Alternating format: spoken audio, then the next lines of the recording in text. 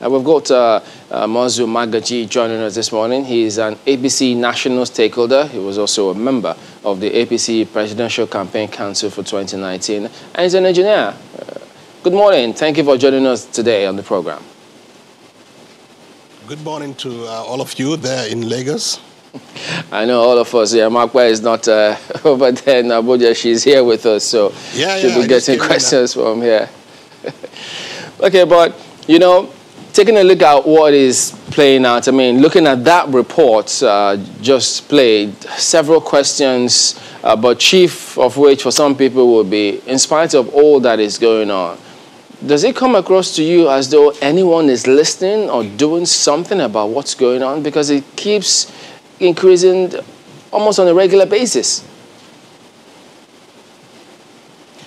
Well, thank you very much, Chamberlain. It comes to me as the system is being overwhelmed, unfortunately. And I think that report is very saddening because to hear citizens basically resigning to their fate in their own country, basically expecting death coming to them anytime, it's very unfortunate. I mean, the whole essence of the state is to protect the lives and the property of people, the citizens. I mean, to see Niger State, to think that Niger State is basically a stone throw from the capital is to say the least, very, very disheartening. It's honestly, as I was watching the report and also all the other issues coming across the country, I really feel like we've come to a crossroad where honestly we have to evaluate our status as a government and also as a nation. This situation we're in is beyond politics. It's just about the ability of the whole country to stand on its feet and defend its citizens. And honestly, every suggestion, every help, every means that is necessary to safeguard the citizens' lives is welcomed.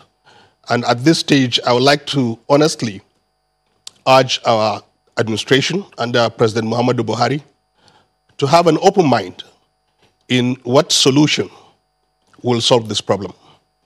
The citizens have given us mandate, and we've exercised that mandate for 6 years now.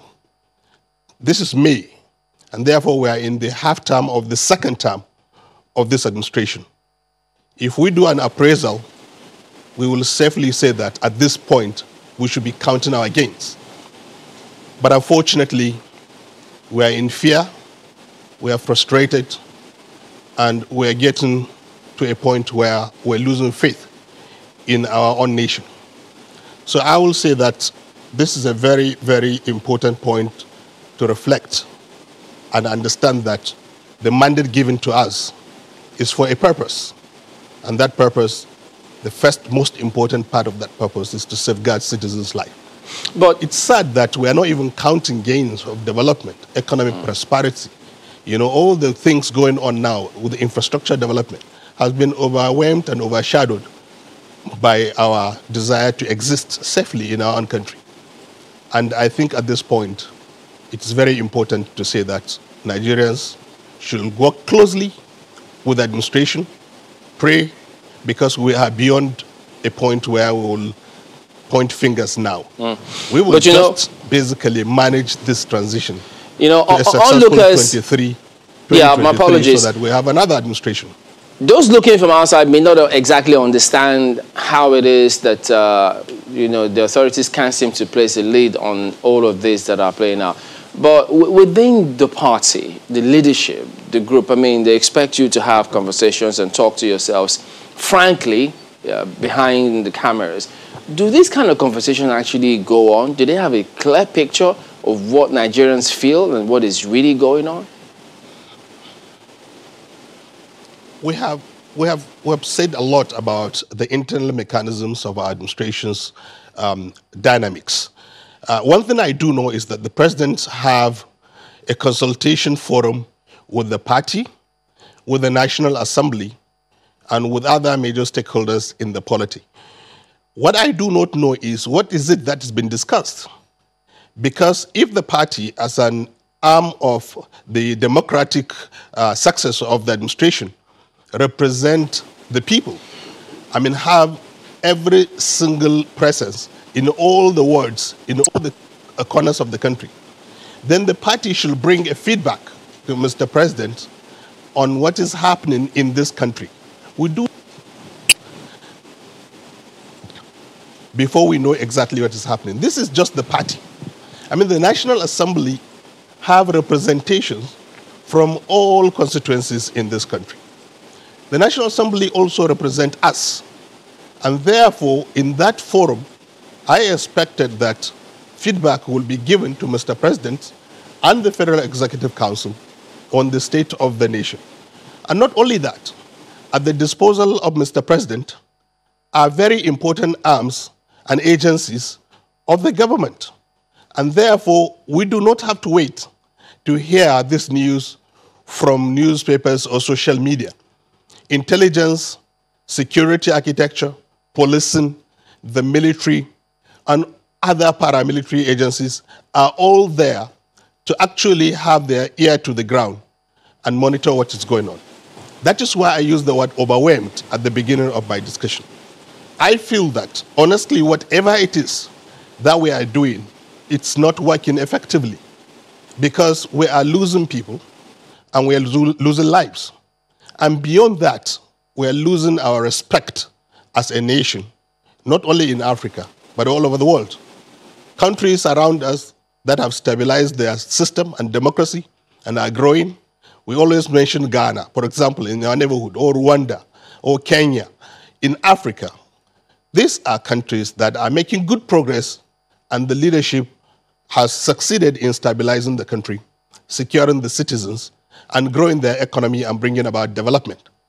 Yes, Mr. President gets his respect all over the world as an individual. And I always want to say this, that as an individual, we have a very credible president. But as a leader, the president needs to do a lot more to transfer that credibility to the leadership of his government. Because at the moment, citizens are losing confidence in the way this country is being run. Unfortunately, it's leading to undemocratic activities, calls, and aspirations. And I want to say this very clearly.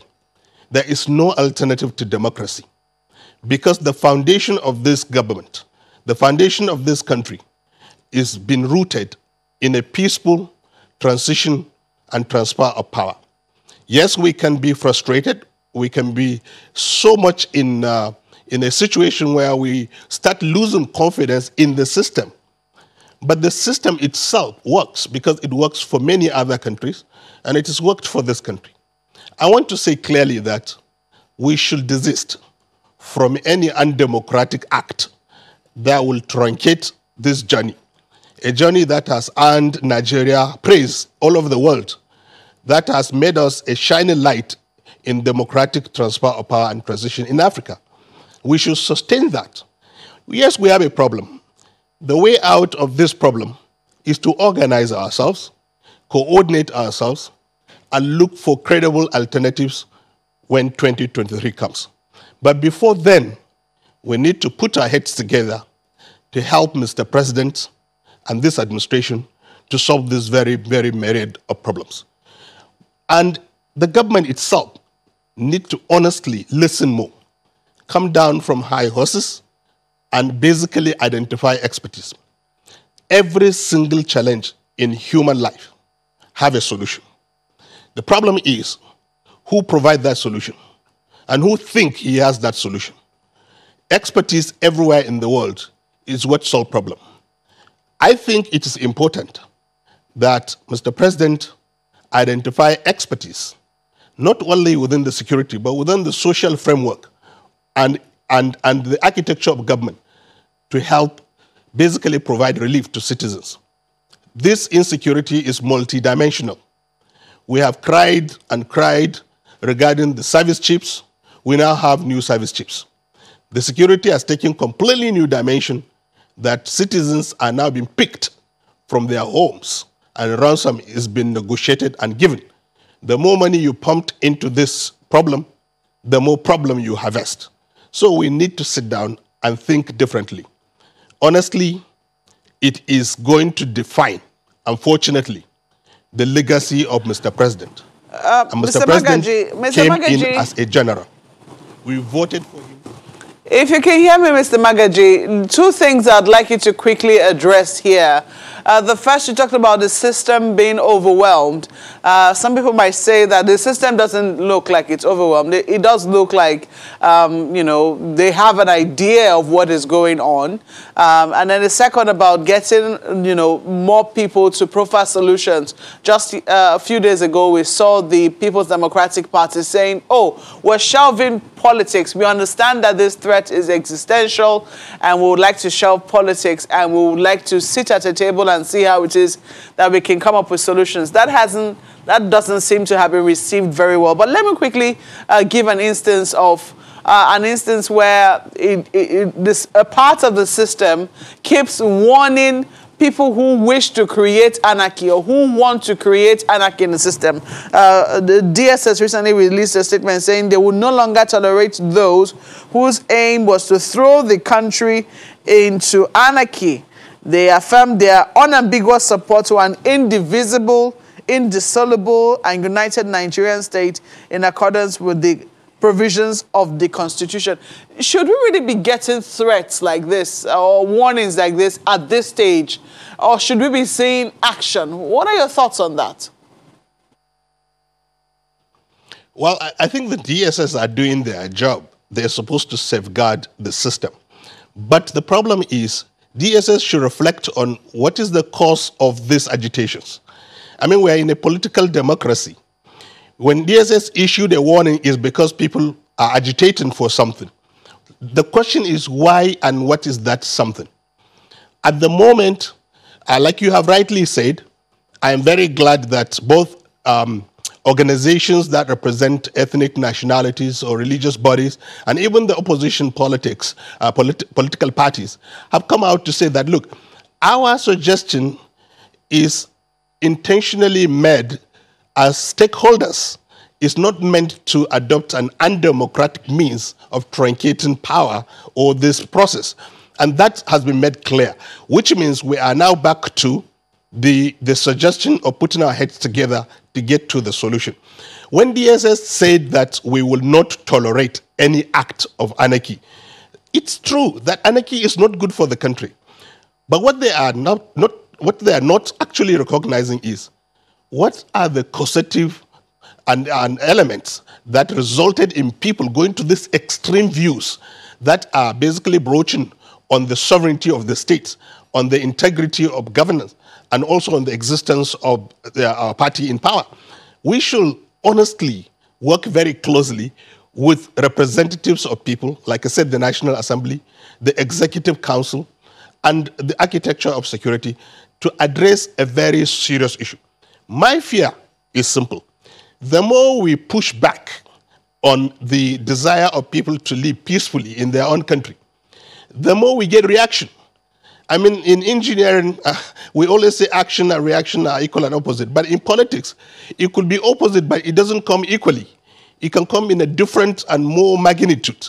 So I will say that, honestly, we need to face the social problems first before we deploy the forces and the warnings. The social problems is very simple.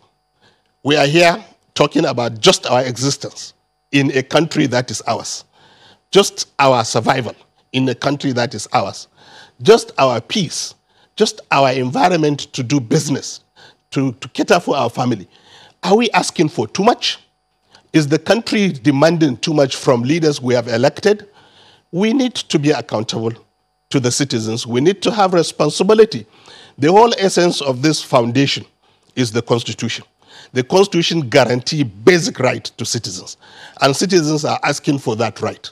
So therefore, I think the pushback should be carefully looked at so that we don't push people off the grid and then we get into the same anarchy we are trying to prevent.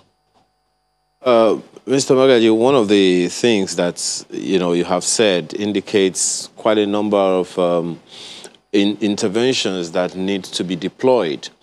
But you cited some things that suggested perhaps political solutions.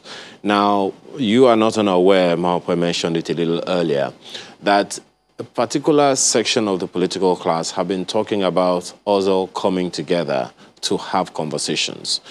The problem for me is not coming together. The problem is the process. How do we engage ourselves if we can't find a way to have these kinds of conversations? Let's even begin from there. There is the National Assembly, and then there are people who are, and it's, of course, a good number of, at least the APC and the PDP are dominant parties in the National Assembly. Do you see a role, a political role for the National Assembly in stemming this tide? This is a very important discussion, because at the root of most of the problems we are facing, or we always go back to it, is when we are challenged as a nation, we tend to resurface in agitation for a different political structure and solution. I am honestly convinced that this country needs to be looked at again. The structure of the country is designed in such a way that we accuse each other and no one is better off. And I think, like you rightly pointed out, the question is, what is the constitutional process that can lead us to amicably and peacefully sit down and tell ourselves the honest truth? And the honest truth to me is simple, that we can accuse each other, we can point fingers. The question is, who is actually better off? I'm a northerner, I'm from Kano State, and I have been accused by colleagues and brothers in a very civil political discussion of dominating the polity, dominating the economy, and dominating the security. So I ask the question, if I dominate the polity, I have the president. Yes, I have the executive council and appointees that are constitutional, just like every other state. But what is my economic situation? And what is my security situation today? So the question is it working for me if I dominate somebody? It's not. The question is, look at all the indices of development. The North today is actually worse off. Security, education, prosperity, development, I don't know. What have you? The North is not very well positioned. In fact, other parts of the country that have been pushed off in opposition space have managed to organize themselves into a survival mode and come up with a credible economic and development model. So I will say to you that, look, I think this country needs to be reviewed, and I think need to be fairly and equitably structured. I've always advocated for what I call development federalism. Development federalism, in my view, is a consensus by the 6 regions and Abuja to create a development template over time and devolve power gradually to the regions and to the states. The truth of the matter is, we all need to go back to our states. If all the states are working, the federation will be working, because development is not in isolation. Everywhere you go, it's either a local government or the state. So if you devolve power to the local government and to the states, and then create an economic investment template in the form of development federalism, which basically bring the potential of South-South to be an oil and gas hub in Africa, we will stop importing petroleum products. We will stop importing things that we should be exporting, and we will become net exporters of that product. The Southeast, we all know, are very ingenious people with technology, manufacturing, and trading. Please, let us invest heavily. Let us leverage on our resources to and raise the capital to invest heavily in manufacturing so that we don't import things from India. We don't import things from China. We import and we produce these things we need for agriculture and for our transportation and other industrial machinery in the East. It's doable. I've been to Newi. I've been to the industrial hub of Aba. I have seen what the East can do. We will be proud to say, made in Aba, produced in Aba, made in Nigeria.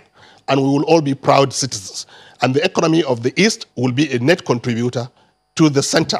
The same thing with the Southwest. Southwest dominantly is a manufacturing and marine economy. Singapore is exactly like that.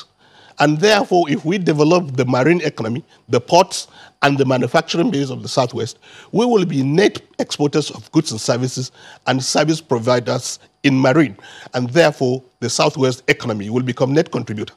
If you take the 3 regions of the North, Central, East, and West, and you take the 3 countries of Cambodia, Thailand, and Vietnam, our economy is almost the same thing. So, and these countries are booming individually. If you invest today in these regions, in agriculture, agro-processing, and organized market with the standards for export, standard for feeding Africa, we're even lucky that the African Continental Free Trade Agreement is in effect. We have the whole of African market to ourselves and the world. We will be one of the richest regional zones in Nigeria. Therefore, the North will now become net contributor to the center. And Abuja can maintain our sovereignty, can maintain our identity, can maintain our defense, can maintain our currency, and we raise the flag. Now I am saying honestly, the structure of this country is not working. I don't want to be accused even when I am suffering. I want my people to wake up and rise up and feel proud, just like every other Nigerian will feel proud when that sense of ownership is created. We should review. After all, the amalgamation has expired and the Constitution is being reviewed by the National Assembly. So the question is, what is the process? Now there are three different dynamics going on. The first one is the National Assembly has set up a very, very credible committee reviewing the Constitution. The question is, can they change Nigeria to a point where they can change the such that the structure can say, we don't want two bodies in the National Assembly. Can they do it? We want to save cost and have only one unicameral body. Can they do it? So can they meet the aspiration of this change?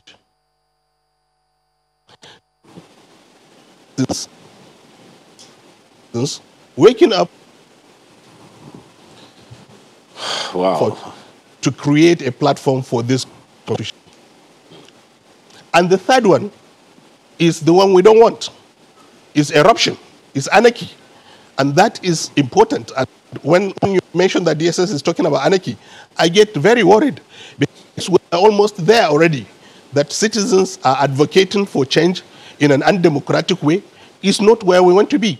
So the government of today should actually honestly review its position, and the National Assembly, as I said, with the political parties, both PDP and APC as the major parties and other parties, to sit down and say, how do we do this peacefully?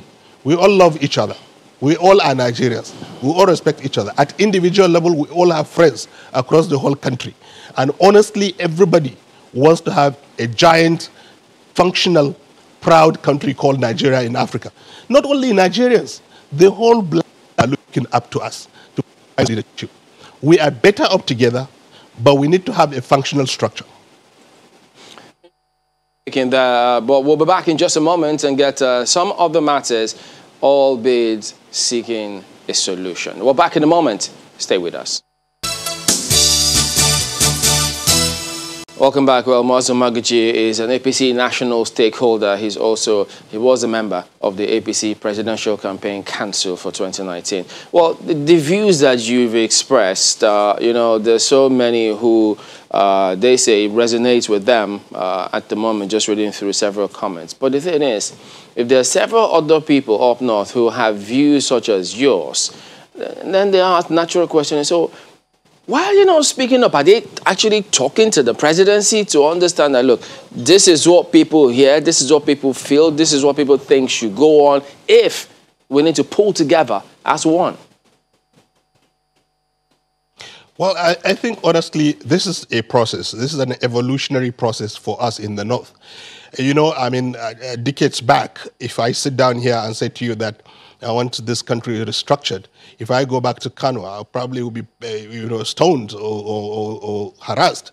But I can tell you now that the reality of the country's structure is down on everybody, that it's not workable.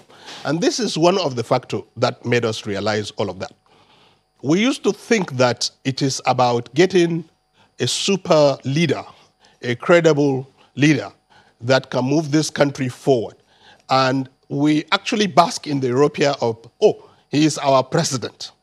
And I think in history of this country, there was never an individual, and there still has not, we haven't had one, that has enjoyed the support of the ordinary people, that has raised the hope of everybody, that has the credibility to say that his individual credibility will rub on the country leadership than President Muhammadu Buhari.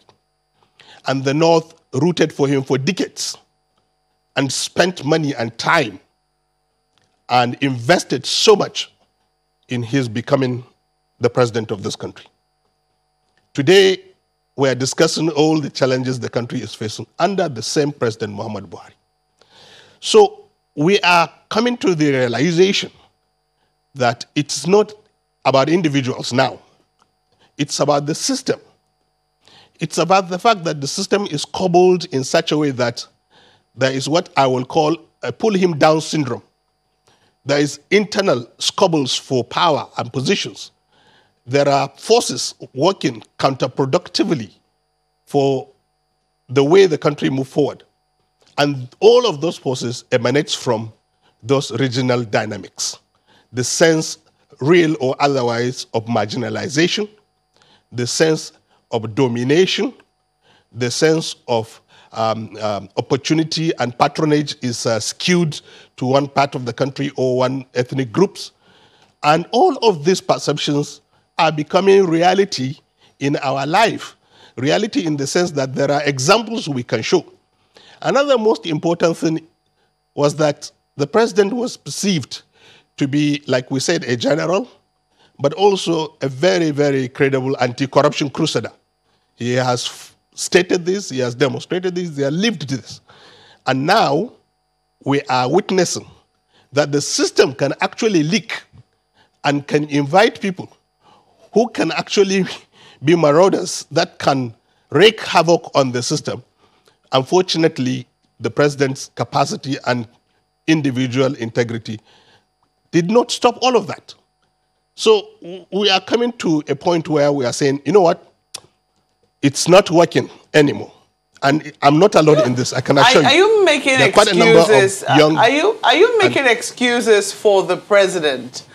Because there's people who will say that he hasn't quite exercised fully the position or the powers that his office bequeaths on him. So, for instance, you talk about agitations. The people who have talked about appointments, for instance, how the appointments the president has made is not reflective of the diversity of the country. I mean, when you look at the ethnic groupings, for instance, that's one. Even women complain about how they have not been sufficiently represented in the president's cabinet. Let's even take the cabinet, or not to now talk of the government in general. So has the president exercised to the full extent the credibility that he brought on board, the powers that his office bestows on him? Have we fully explored that first? The fact that, oftentimes things happen, we don't get to hear consequences.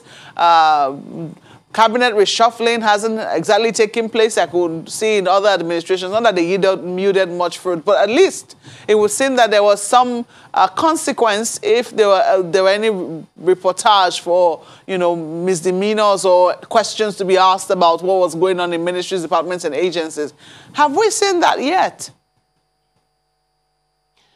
I have just said to you that one of our despair is that the president hasn't manifested as the General Muhammadu Buhari we voted for. And therefore, like you rightly observed, Mofe, that he has not applied himself as his attribute, as he was known. In fact, we always joke within the cycle of a young generation that we voted for General Muhammadu Buhari and we have President Muhammadu Buhari. Two very different people. And honestly speaking, you've always highlighted that, cabinet appointments or positions is skewed towards a section of the country and people. I can tell you one thing. We are complaining about that too. What is important is it is skewed towards incompetent people. There are people in this administration that are not capable of managing their space. They are brought. We have a history of this administration. There were days we discussed about cabals running this country. We all knew many, many people came on board during those days and how they came on board. I'm sorry to say that is where the foundation of the problem started. And because this administration, like you rightly pointed out, has not restructured itself, has not purged itself of some of these people, we still live today paying the price of those people's incompetence. It is unfortunate that honestly we are suffering. Look, you can say anything you want about that it's our party, it's our government, it's our president. Yes, the KPIs are very clear. The KPIs after 6 years, we have only 2 more years. Next year, by now, it will be full political storm in this country. Nobody will be talking about the president's and the development agenda. I am telling you, it is time for stock taking. As a party and as a government, I will say that we have lost a golden opportunity to translate those personal attributes of Mr. President, of anti-corruption, military experience, and his passion for the poor to lift people out of poverty, to secure the lives of people, and to fight corruption in this country. How widely shared are these sentiments that you express so boldly on television? How widely shared is that within the ranks of the APC? Oh, Mope, I want to tell you that I actually was relieved of my position as Commissioner of Works in Kano because of this same view, and I still stand by them. This country should be ruled democratically. This country should be ruled equitably and justly, and competent people should be brought on board our administration so that we will not be in this situation we are discussing now. And I want to say something very important. As much as we keep talking about what Buhari should do, I want to let especially generations from my age downward know that these gentlemen have been around for 40 years. Nigeria has given them everything. Most of the generations in power today were around 1999. So I will say this very clearly, another bold statement. I'm calling on young political generation, young Nigerians, to find a coordination platform, not to agitate for an anti-democratic changes, but to harness our energy towards a very credible democratic change.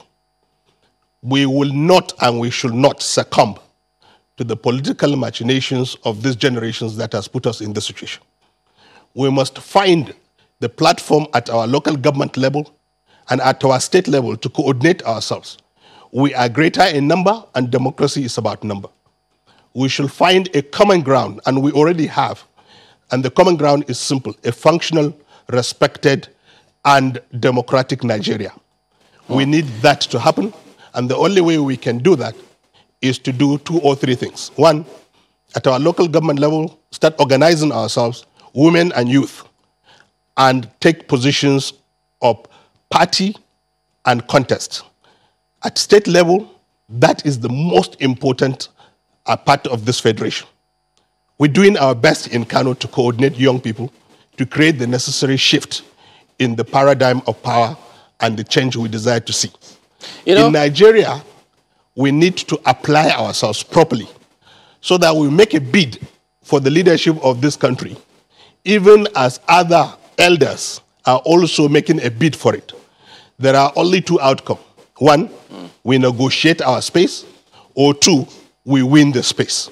If we do this, we can change Nigeria. But before we do all of that, we have to agree on a one democratic, indivisible, restructured, functional, and respected nation.